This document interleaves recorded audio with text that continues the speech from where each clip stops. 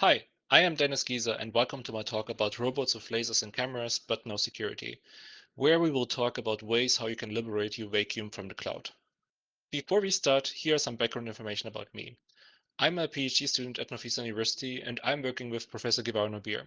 Our research field is wireless and embedded security. My particular interest is in the reverse engineering of interesting devices. I focus on smart home devices, mostly vacuum cleaning robots. My current research is in the security and privacy of smart home speakers. In our most recent work, we analyzed the security and privacy of used Amazon Echo devices. This paper was published on ACM this year. Let's talk about the goals of this talk. First, I would like to give you an overview over the current development and routing of vacuum cleaning robots. In particular, we will focus on Roborock and Xiaomi. We will talk about vulnerabilities and backdoors. And I will explain you methods which you can use to root your device. As a general side note, I have no intention of bashing the companies. I like the products and I think we maintain a very friendly relationship. However, obviously our goals are slightly different. All right, let's talk about our motivation. So, why do we want to root devices? Well, as devices have powerful hardware and a lot of sensors, we can play around with interesting hardware. This is especially interesting for people in education. Then, we want to stop devices from constantly phoning home. Also, a lot of people have already custom smart home services running, for example, Home Assistant. And here it is interesting to connect the vacuum cleaners to that system. And finally, we want to verify the privacy claims of the manufacturers. Um, so why don't we trust IoT? Well, IoT in general, they're always connected to the internet and they're in your home network. The cloud communication is encrypted and you don't really know what kind of data is transmitted. From our experience, we know that developing secure hardware and software is hard, and that IoT devices are not always being patched. Also, vendors sometimes contradict each other in regard of their privacy claims, and as an end user, you have no way to be sure. All right, here's an example. Roborock claims for the flagship model that nothing is sent to the cloud, especially what is recorded by the camera. This claim was also certified by the German TÜV. However, on the same website, they show that you can access the camera remotely from your phone. For example, you can watch your pets and talk to them. Let's talk about the problem of used devices. A lot of people order devices on Amazon, try them, and return them. So used devices are not that rare. As a buyer, you have no real information about the past of the device. So a malicious person could have installed a rootkit onto it. As a new owner, you have no way to verify the software, and as a result, you might have a malicious device in your home network. So rooting is the only way for you to verify that the device is in fact clean. All right, let's take a look into the past, the good old times of rooting. My first work with vacuum cleaning robots was back in 2017. Here I worked with Daniel Wegemer and we were looking at the Xiaomi vacuum cleaning robot and the Roborock S5. We figured out that the firmware images of these devices were unsigned and encrypted with a very weak key, and that custom firmware could be pushed from the local network. As a result, it was possible to root the devices without disassembly and develop custom software and voice packages for them. We published our findings on the 34C3 and back in 2017 and also on DEF CON exactly 3 years ago. Here I would like to give you some short recap about the hardware of the Xiaomi vacuum robot and the S5. Both robots were running an ARM quad-core CPU and have 512 megabyte of RAM. They had also 4 gigabyte of eMMC flash. They had a lot of sensors, and in particular, the most important ones are the LiDAR sensor on the top of the robot, the infrared sensor, and the ultrasonic sensor. This device had also some debug ports, for example, USB and UART. However, USB was kind of protected and we never used it for anything. To give you some background information about the software, this device is run Ubuntu 14.04, mostly untouched. However, the vendors obfuscated the root password. Interestingly, the vacuum cleaners were controlled by the Player software, which is basically an open source robot device interface and server. So they used open source software to run the devices. They had a lot of proprietary software on them. For example, they used a custom ADB version, which had some authentication, and so we couldn't really use it. They ran a custom watchdog, which made sure that the device didn't crash, but on the other side also enforced copy protection. And they had a logging tool, which uploaded a lot of data to the cloud. Um, they protected the ports on the device with IP tables. For example, they blocked the port 22 for SSH and blocked also the player ports. However, the interesting thing was that the IP tables rules only apply to IP version 4. So if the device got an IP version 6 address, it would not firewall at all. All right, let's look on how the forces strike back and how they started to lock down devices. Well, the first steps in locking down we saw with newer S5 firmware. So here, Roborock did block local firmware updates. Interestingly, this change was also pushed through other IoT devices from Xiaomi. So most devices were basically blocking local firmware updates. We saw more changes with the introduction of the Roborock S6, which came out in 2019. For example, the firmware and the voice packages were now signed, so we were not able to create our own custom voice packages anymore. Each model also used different encryption keys. So if we had encryption keys for one model, we were not able to decrypt firmwares for a different model. They also started to sign the configuration files to enforce region locks, as many people bought cheap devices from China and modified them so that we were able to use them outside of mainland China. One interesting aspect is that most of the hardware remained mostly the same, so most of the changes were basically just done in software. All these changes meant that in order to get root access onto the device, we need to disassemble it. One thing which we thought back then when this device came out, that we might need to keep rooting methods secret. And so in the first 2 weeks when I got the Roborock S6, I was able to root it. And I developed two different methods. One where I extracted the root password via UART and deobfuscated it so I could get access to over serial, for example. And the other way was that I booted into a single user mode and modified files there so that I had SSH access. Um, Back then, I didn't publish the methods for some time, as I assumed that Roborock would lock them down as soon as they know about them. So this is what you had to do to get root access. You had basically to solder wires to the test pads to get the UART port. With routing, we made some observations over time. Every time we published a method, it got blocked. And here are some examples for blocking. For example, the local updates, which we published in 2017, were blocked in firmware updates 2018. The root password method, which I published in 2019, was blocked in newly produced devices back in 2019. And the UBIT bypass was fixed for new models in 2020. So there was one model which came out at this time, and it was already patched. This means basically that all current public methods are basically blocked. All right, let's talk about the development of Roborock models over time. So we only will talk about global models. So there are way more models like in mainland China, but in this case, I just want to talk about global models. On the left side, you see the size of the RAM. On the right side, you see the size of the flash. And this becomes more important later. In 2016, Xiaomi released the V1, which was basically an OEM product by Roborock. Roborock released the S5 under their own name in 2017. In 2019, we saw more devices. We saw the Roborock S6 and S6 Pure and the Xiaomi M1S, which was again OEM product. In 2020, we saw the S4, S4 Max, and S5 Max, and their flagship model, the S6 Max V. And this year, we saw the Roborock S7. If you add the price, then you see that higher prices do not really correlate with better hardware. Also, one thing which we noticed is that manufacturers are recycling hardware in different models. For example, the Xiaomi vacuum robot has more or less the same hardware as the Roborock S4. The Roborock S5 and the Roborock S6 are more or less the same. And as you can see on the bottom, the S6 Pure, the S4 Max, the S5 Max, and the S7 have the same mainboard and more or less the same hardware too. However, the prices are very different from them. As a conclusion, one thing which we notice is that the hardware gets weaker over time despite the devices getting more expensive. Roborock has two vacuum cleaners which are special.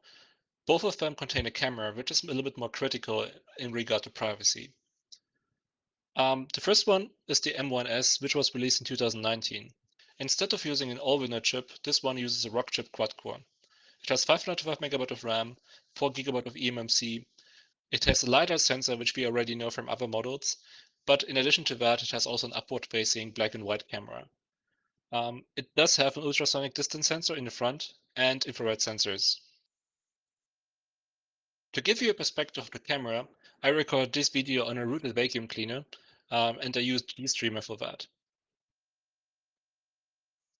The second model with a camera is the Roborock S6 Max V. This is currently the flagship model. It was released in 2020 and contains a Qualcomm octa-core SoC. It has 1 GB of RAM, 4 GB of eMMC flash. In addition to the LiDAR, it has also two color cameras in the front, which are illuminated with infrared. And it has the usual infrared sensors. In the bottom left, you can see the stereo camera of the device. In the bottom, it has the infrared illumination, so this device will see in the dark. On the right, you find screenshots from the app. As you can see, the vacuum cleaner can actually detect objects and can avoid them. This is also quite interesting, again, for privacy reasons. If you look at the software of both devices, both of them are very similar. They use Android as the operation system, and the controlling software for the robot is very similar to the previous models. The software accesses the cameras via the Video for Linux subsystem. There are a lot of libraries which are used, but the more interesting ones are OpenCV, OpenCL, and the TensorFlow Lite. Roborock learned from the past and added a lot of security measures to their device. For example, secure boot is enabled and they make use of the replay protected memory block as a downgrade protection. The system partition is integrity protected with DM Verity, so we cannot modify it. Also, a lot of partitions are encrypted with LUKS. In particular, all the application-specific programs are stored on an encrypted partition. The keys for these partitions are stored in opt, which is using ARM Trust Zone. But there are more security features. For example, Roborock added a kernel-based verification of binaries. All binaries before we get executed are checked for the correct signature. This means we cannot really put any custom binaries onto the system. Also, they signed and encrypted the firmware updates. This time, each of the firmware versions has a different key. The master keys itself are stored in opt and which is using TrustZone. And interestingly, they modified the IP tables binary. Traditionally, what we did for rooting, we removed all the firewall rules as soon as we root the device, so we could access SSH and other tools. However, Roborock removed the ability of IP tables to flush or delete rules, so as soon as rules are added to IP tables, we cannot remove them anymore. And they locked also UART, so we cannot use UART to get root access. All right. We had some partitions which are especially interesting on these devices, which we need also later for our root. There's the app partition, which contains the device credentials and some other configuration files. This partition is not protected by LUKS or DM Verity. Then we have two copies of the system partition. One of them is the active one of them is the passive one.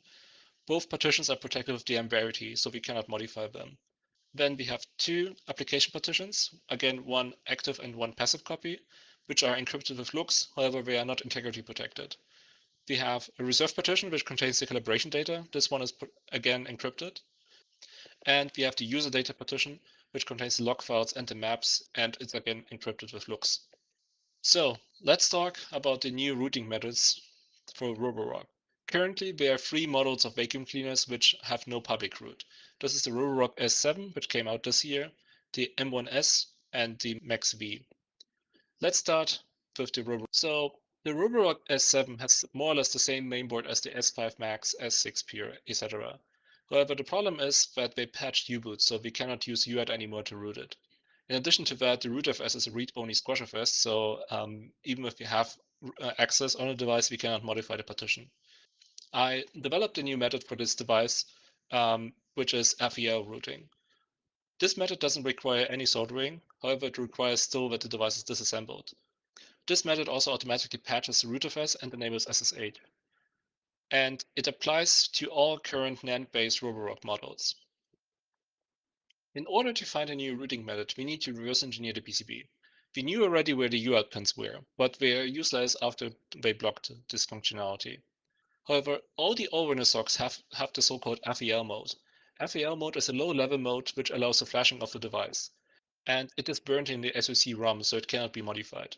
The idea is to load a custom OS via FEL. There are two typical methods to trigger the FEL mode. First, we can somehow disable the flash chip, for example by grounding the clock. However, this method might be risky if you don't do it correctly. And the second one is that we can pull the boot mode pin or trigger the FEL pin. The problem with this is we need to figure out where this pin is. So I got myself a spare PCB and did destructively desolder the SoC chip. After I did that, I probed all the pins and was able to find interesting pins, for example, like JTAG or the boot mode selection. And by having this, we can use it to trigger the FEL mode. So how does this approach actually work?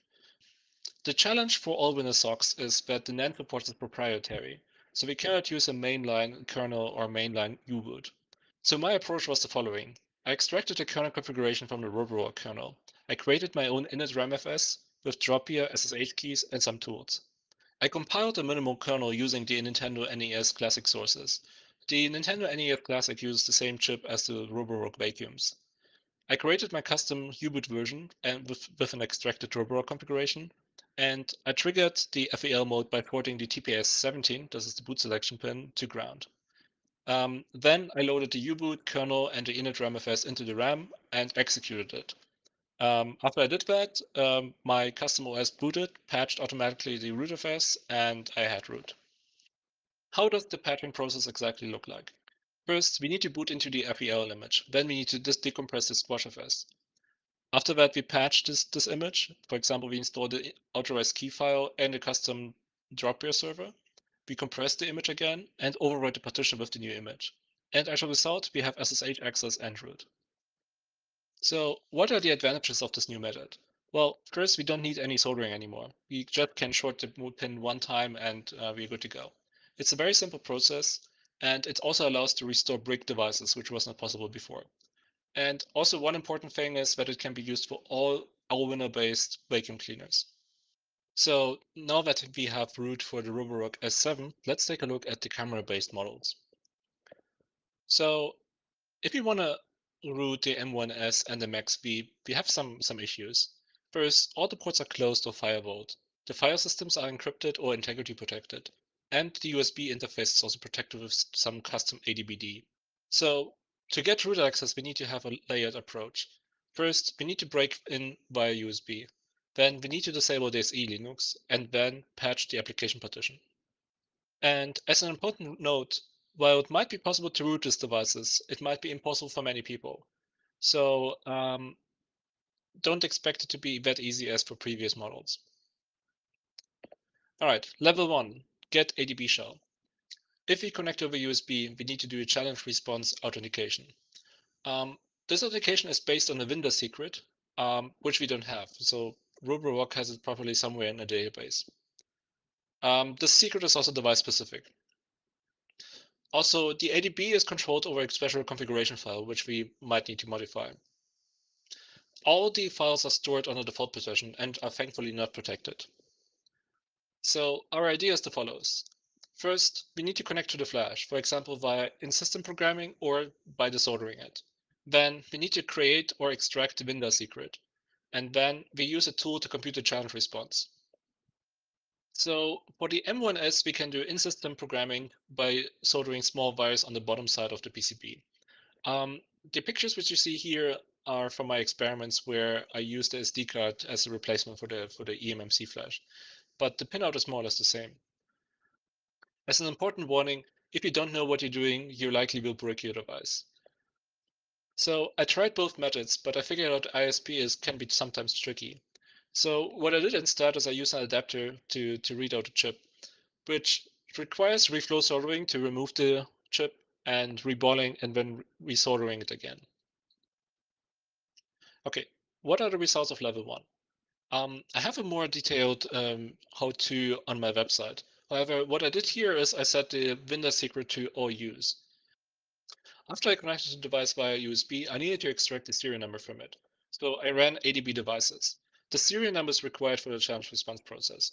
In the next step, I asked the device for a challenge. So as you see here, I got like a random string back, which is the challenge. In the next step, I used the tool Winda to generate a response. Um, so at this point, I want to thank Eric Ullman for his support and help to create this tool. Before that, I was computing the response manually, but he extracted in Ghidra the function and just put it in a C program. So now we can just run it from the shell. The result of this program is basically the response. And as soon as we have that, we can just run any commands which we want to do, as you see here. We have no shell access, but SELinux is still enforced. SELinux will prevent us from doing specific things even if we are root. For example, the network access is blocked and we don't have any access to the dev directory, so we cannot mount partitions or access devices. However, we can do two things. We can do bind mounts and we can issue the kill command. So the idea to disable SELinux is as follows. First, we copy the MIO directory to a temporary location. The MIO directory contains the Xiaomi Cloud Client, which is launched by the watchdog. The watchdog has all privileges, and it makes sure that if the MIO client is crashing, that it gets restarted. In the next step, we replace the MIO client with a bash script, which disables SELinux. In the next step, we mount this temporary location back to the original location. If we now kill the MIO client, the watchdog will restart our bash script instead of the real MIO client. So hopefully SELinux gets disabled. Let's take a look if this works also in practice. In this case, what we need to verify first that SELinux is actually enabled. So with the get enforce command, we get the response that it's enforcing. In the next step, we check the process ID of the MIO client process. So we see the original process is running. Now we copy the MIO folder to a temporary location and write our bash script into the client. The client is not an alpha anymore, instead it's a bash script. Now we bind mount this folder to the original location and we kill the MIO client. And now hopefully the bash script is executed and we can check it with get enforce and we see it's permissive. So now SELinux is disabled. Let's do level 3. We have now full root access, however, it's only temporarily. So as in the moment when we restart a vacuum cleaner, we lose root access. So the good thing is the app partition is not integrity protected. If we modify information there, then we don't have any issue. By modification of a few scripts, we can disable SELinux and start Dropper on a different port. The reason why we want to start Dropper on a different port is that IP tables still blocks the port 22. As I mentioned before, Roborock modified the IP tables binary so that we cannot delete roots, but instead we can just use a different port.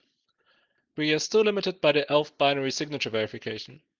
However, we found a backdoor in this function. If you give a binary a particular name, then it is whitelisted. We can even point symbolic links to this binary.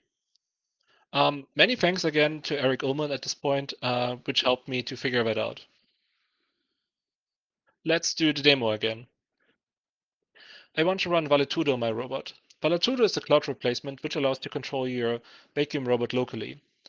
As you can see here, I downloaded it with wget into a temporary directory and I tried to launch it. However, I got a segmentation fault. Typically, segmentation faults happen if some libraries are broken. However, when I was looking at the kernel log, I saw that the verify_l function kicked in and stopped the execution. So now let's try a trick with the whitelist. So we renamed the Valetudo binary to the whitelisted name. As soon as we run the whitelisted name, you see Valetudo is starting happily and everything works. So now we have full root access and can run our own binaries on the system. So some other ideas for this vacuum cleaners? Well, we can ask Opti nicely to decrypt firmware updates for us. As we have root access and as we have still a secure system, Opti will happily decrypt firmware updates for us. Also, we can access the cameras directly. For people who understand how TensorFlow Lite works, you can take a look at the machine learning models of the vacuum cleaner. I myself have no idea how this works, so I didn't take a look at it. And we can take also a look at the error backdoors. So there are some hidden functions which wait only to be explored. So, as a summary about Roborock, well, we have an easy method to root the S7 vacuum cleaner and some other models. We have also a routing method to root the M1S and MaxV. However, this method is dangerous and will likely break your device. It's mostly only feasible if you have the equipment and experience. So regard this route as a proof of concept and that we technically can root these devices. However, I don't think that it will be useful for a lot of people. As a general recommendation, I think at this point, I would say that we should try to avoid new Roborock models if you want to have root. Part of the reason is that they lock down their systems, and the other reason is that due to the weaker hardware, we will run into issues if you try to run custom software onto them. All right, so we need a new alternative, and the great thing is there's a new player in the field of vacuum cleaners, which is Dreamy. Dreamy is the great alternative for us. They released their first model back in 2019, and they produce OEM products also for Xiaomi. They have four different kinds of vacuum cleaners which they produce. The Xiaomi 1C and the Dreamy F9 are VSLAM based models, so they have a camera which is looking on the ceiling, and they create a map via that. The Dreamy D9 has a more traditional LiDAR sensor, similar to the Roborock devices.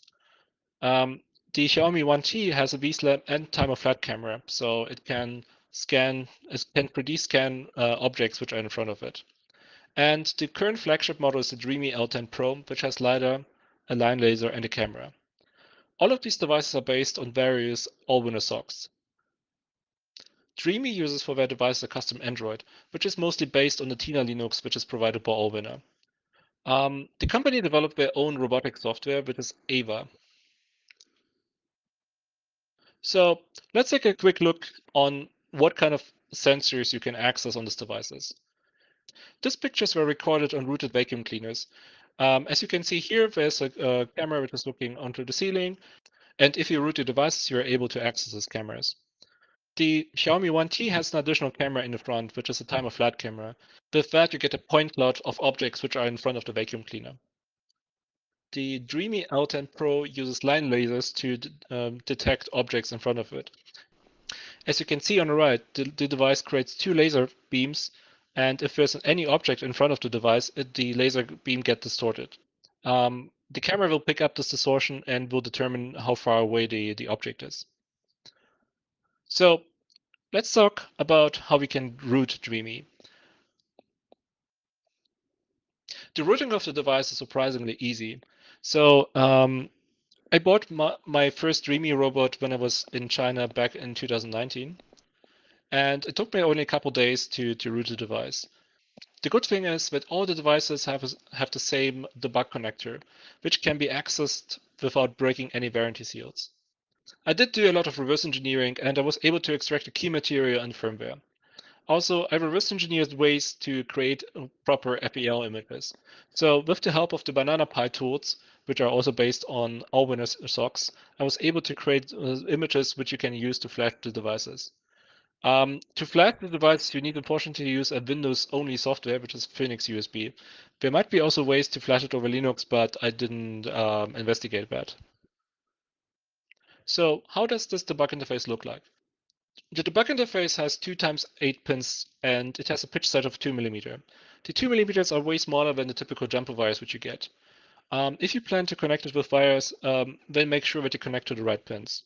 The debug interface gives us a couple of interesting interfaces. For example, we have USB, we have UART, and we have the boot selection pin.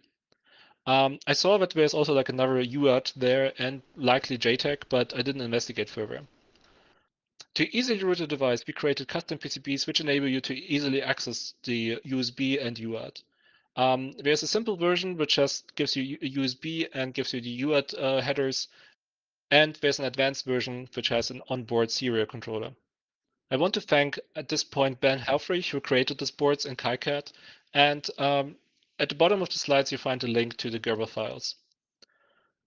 Here are some examples how you can connect them. For example, with a PCB, you can insert it, and you just have to make sure that you have the right orientation, that you don't fry the board, and you can just connect USB and UART. If you don't have this board, You can also use jumper wire, but you need to be a little bit more careful and make sure that the connection is properly done. On the bottom, there's a diagram how you need to connect everything. Let's talk about some interesting findings which I saw when I reverse engineered the Dreamy firmwares.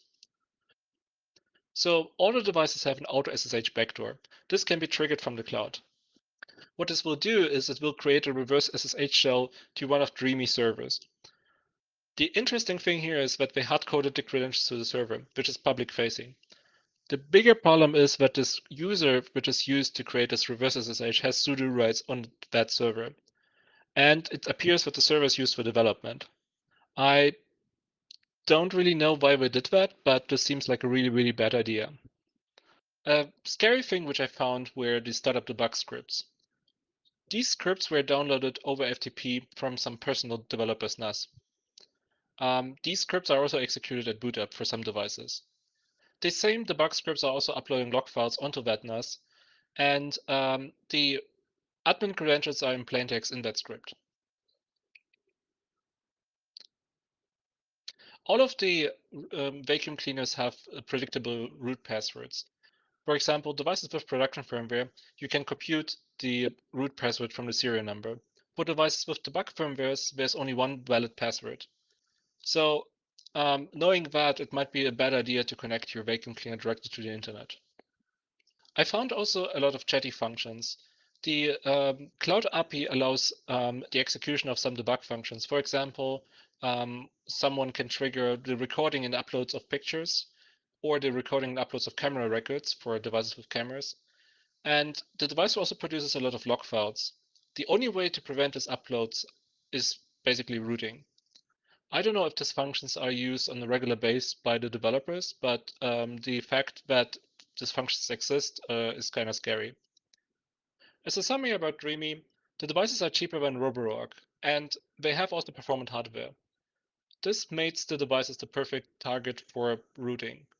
As I'm working on the routing for quite a time already, um, I was able to work with the developer of Valetudo on the support on the devices. So I'm happy to announce that all Dreamy devices so far are fully supported by Valetudo since April 2021. All current models can be rooted without any soldering, and this also applies to all devices released before August 2021. There will be some devices in the future. We don't know yet if they are rootable or not, but we will figure out very soon. The Dust Builder is a website to build your own custom robot firmwares. You can create reproducible builds. It's easy to use, especially for Windows users. In the past, we had a lot of trouble with Windows and Mac users where building firmwares were kind of tricky. So this tool kind of makes it way easier. The Dust Builder works for Dreamy, Roborock, and Xiaomi devices and is a perfect alternative to local building. However, if you don't trust it, the tools will be still published on GitHub. You find the Dust Builder under builder.don'tvacuum.me. At the end, I want to thank a few people which supported me in doing this presentation and doing the research. I want to thank Ben Helfrich, Caroline Gross, Cameron Kennedy, Dani Wegemer, Eric Ullman, Guevara Nobir, and Zoe Barry. If you have any questions, feel free to contact me via email, Telegram, or Twitter.